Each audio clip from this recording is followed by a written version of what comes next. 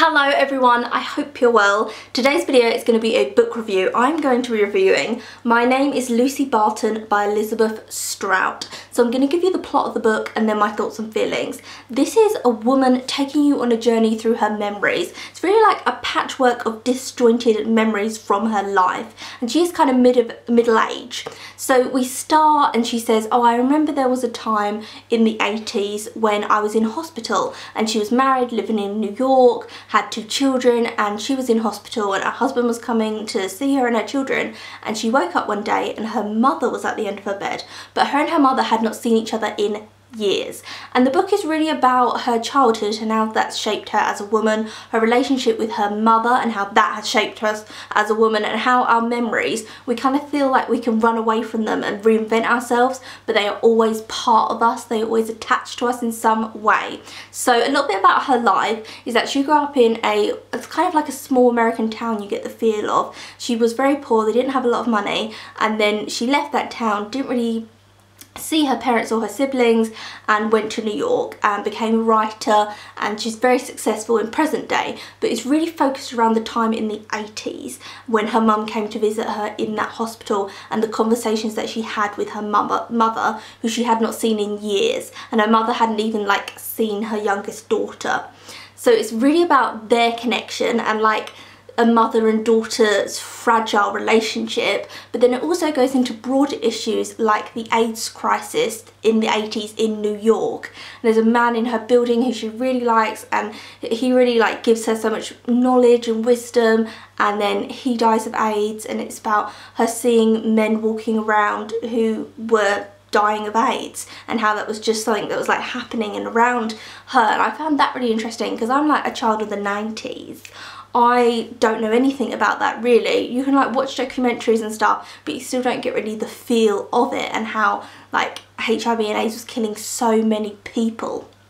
And so I thought that was like really moving and poignant, the way she put that in to the story. And then it flits into her childhood memories, her relationship, her parents and hers, weird relationship. Let me just say, there's no big blowout, there's no big like this is why her and her parents don't talk anymore. It's really just how over time you can grow away apart from people. So she leaves home and she goes and lives like miles away from her parents, and then they just become 2 separate people because her parents are kind of described as like hard-working, working class people, and then she's gone into being like middle class woman. So it's different, there's that kind of divide straight away.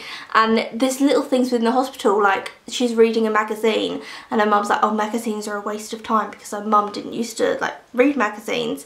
And there's no massive like argumentative scene within it, but it is so moving, the whole plot, and you feel like you're walking on eggshells with her conversations with her mum because their relationship is so fragile. I felt like she was holding a piece of string and her mum was holding another end of the string, and it was like so fragile. Like if anyone pulls too much, it's gonna snap. If you let it loosen up too much, it's gonna slip out of someone's hand. Like it, oh, I can't even describe it, but it was so like interesting, this dynamic. And I feel like a lot of people have this dynamic with their parents where they don't have like a deep bond or connection with them, they don't really feel like they can talk to them, and then just time passes, and the more time that passes and you don't phone someone and see how they are, that time doubles and triples until it's kind of run out of control and you become 2 separate people, and it's very difficult to go back to where you were before. Also, if she thinks about like to her childhood, in her childhood her parents were working quite a lot, and then her parents could be really volatile with her, and her dad had been in the army and he'd come back and he obviously had post-traumatic stress and it was really bad, and it says it's like the thing. They used to call it the thing as a child, when this kind of anger would come over him and he just couldn't control himself, and then he'd like uncontrollably cry about it, and he was obviously very mentally ill, but obviously as a child that's a terrifying thing to go through. So it's not like they had a great relationship when she was a child where she can go, do you know what, mum, let's go back to that time, because they never really had a great relationship, because her dad had this depression and then her mum would get really angry and just like snap out, and they never had enough money and they were always like cold.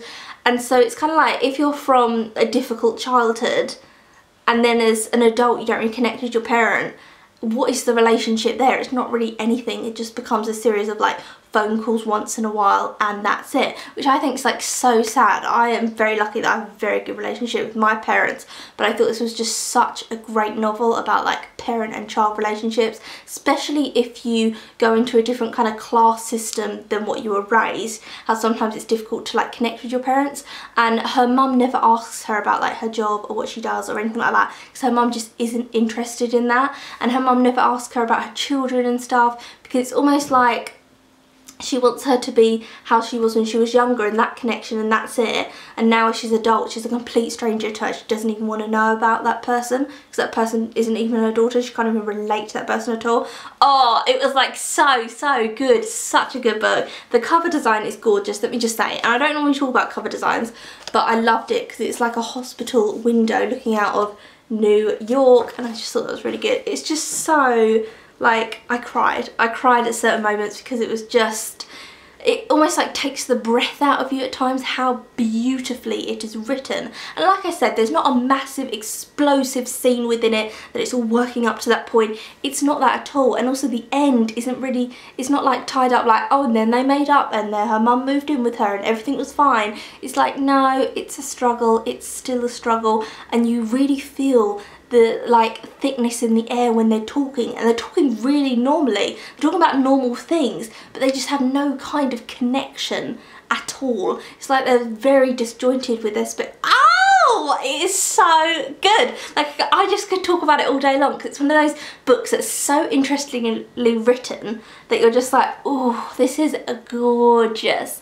I absolutely loved it. I loved when she was talking about herself as well, and her writing and her relationship with her husband. I loved the whole thing from start to finish. Every scene I adored. I thought it was really interesting how she spoke about HIV and AIDS in New York in the 80s. And there's a bit in the hospital where she's looking at, she's in the hospital obviously because she's ill, and she's looking at a man who has AIDS and he's dying, and she's talking about like she couldn't stop looking at him because she's waiting in the hall outside, and they're making this eye contact, and how like to see someone with that much human suffering, to going through that, like out of respect, you can't stop making eye contact with them.